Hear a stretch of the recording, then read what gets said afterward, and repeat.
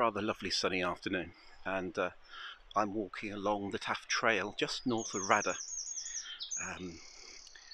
Taff is to over there, and this path is full of joggers, walkers, cyclists. Every now and again I have to dip out from filming because someone else is coming past me. It is certainly a well-used place. What a lot of people don't know is this used to be a tramway. So just down from where I'm standing here, there was a tinplate works that opened, called Melingriffith Tinplate Works, and it opened in 1750. It was right on the Glamorganshire Canal and shipped everything in and out by the canal, but they built a tramway from that tinplate works up to Pentyrch Ironworks, about 5 or 6 miles upstream from where we are here.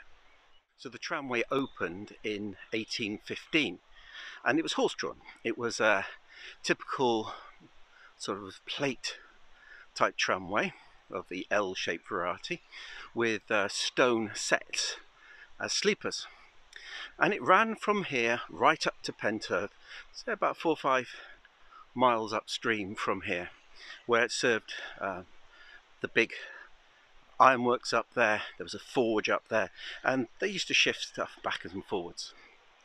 Then in 1871 they went the next stage and converted it from a tramway into a railway.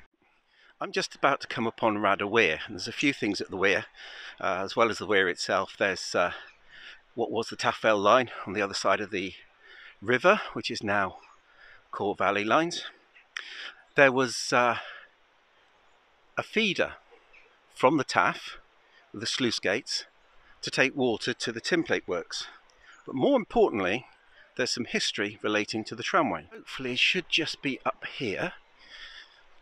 There are some stone sets, and yep, here we are. They've preserved a bit of what would have been the line, Melingriffith and Pentyrch Tramway, 1815 to 1871, complete with the stone sets that were sat in.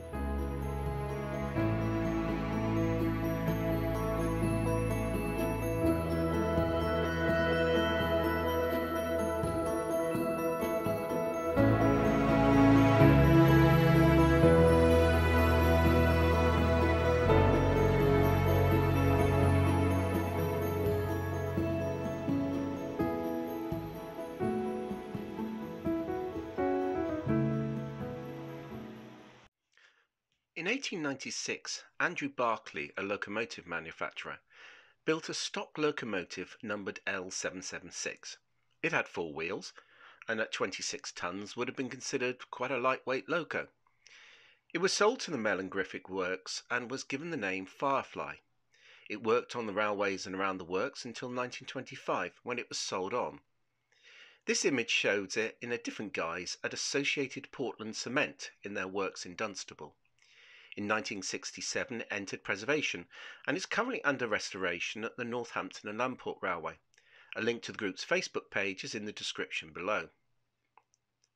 As the years went on, there was a need to upgrade their haulage, and in 1916 the railway purchased a Bristol-built Peckett saddle tank. This was much larger and more powerful than Firefly and had 6 wheels. It was given the name the Emerald Isle. Unlike Firefly, however, it was scrapped when the works closed in the 1950s. Another locomotive that was used on this line is this small tank loco built by Manning Wardle of Leeds. This photo was taken in 1954 by Derek Chaplin, and my thanks to Peter Bradham for permission for its use. Not a lot is known about this loco apart from the fact that it had a works number of 1936 and it was built in 1917. So if you have any information and know more about its history, then please leave a comment below. I'd be very interested to find out more. So, back to the trail. So, how do you know there was a tramway built here, Bob? Well, there's the maps, yes, there's the rail map, yes, there's all the other evidence, but there's one more thing I want to show you. There was some pretty bad storms this year, and they eroded away the track bed. So you can see that tree's come down there and taken out a big chunk. When we look down here, we can see These are sleepers.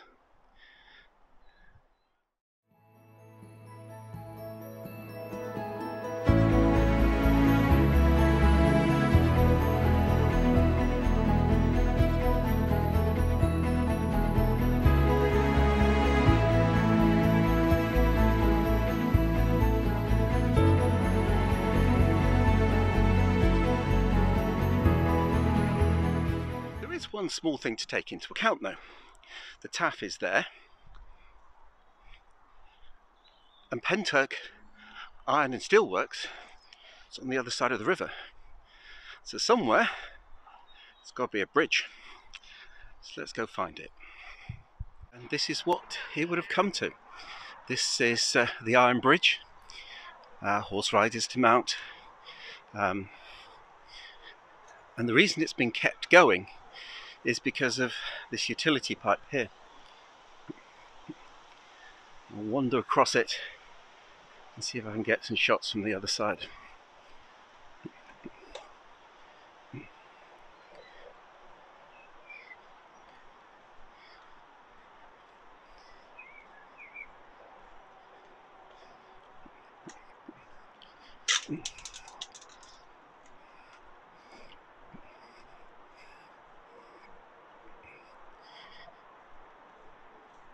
Yeah, make mental note to myself when filming stuff, check which way the sun's going. It is rather beautiful out here today with the sun shining, but I'm filming into the sun in order to get this bridge. You can get down on the bank here. Hopefully something's going to come out which will show you where it went.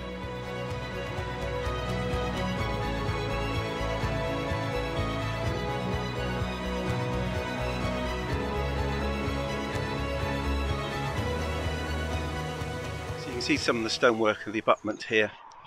I believe, and I will do some digging just to double check, but I believe this is actually a replacement bridge that was built later. I don't think this is the original one. But certainly this bridge would have been where the tramway crossed and where the railway crossed. So you imagine that packet chugging over here, carrying its load. Oh look, padlock. Always with the padlocks. But you got to admit, that's a rather nice view up there. With our own fairy castle on the side of the hill. Once the line passed over this bridge, it continued in a diagonal straight line towards the Taff Vale Railway, which it passed over at an angle. This Google image shows the line of the railway marked by hedges. It would have actually have gone roughly where this wall and hedge was and headed off into the distance, and you might be able to make out a white building up there. Keep an eye on that one because that will feature in a little while. So here we are north of the railway line, and you can see the angle at which this road is on, and this is the track bed of the railway and the tramway. As get a little bit closer to these bollards, you should be able to make out. There's the railway. And the building there, as I say, was the house for Pentyrch Station, which was only open a short while, closed in 1863. It was replaced by Taff Vale further up the line. But this is where the railway would have gone, diagonally straight opposite, and you can see Glynis Farm in the background. The crossing was protected by a signal box and was removed in the early 1960s. This photo by John Bulpin, taken in about 1965, shows a couple of diesel multiple units passing where it would have been. In the background you can see the station house, and also you can see the remains of the signal box. Today the Taff Trail is incredibly busy, and as I've been filming, I don't know how many takes I've done, I don't know how many times I've had to stop the camera and start again. There's a lot of people, there's a lot of bikes, there's a lot of runners, and it's exactly how it should have been. It's hard to think that in this idyllic setting that there once was a very, very busy little tramway hauling wagons with a steam locomotive chuffing up and down here. If you want to find out more about Melingriffith, the tinplate work, they had a really well-known brass band. You want to find out where that feeder went to. There's a YouTube channel called Once Upon a Time in Whitchurch and Llandaff North, and I've put the link down there in the description. Take a look. There are so many fantastic small short videos on there, and you'll disappear down a rabbit hole, I guarantee you. So I will be wandering around soon, getting back out there now the sun is shining, and until next time, I'll see you soon.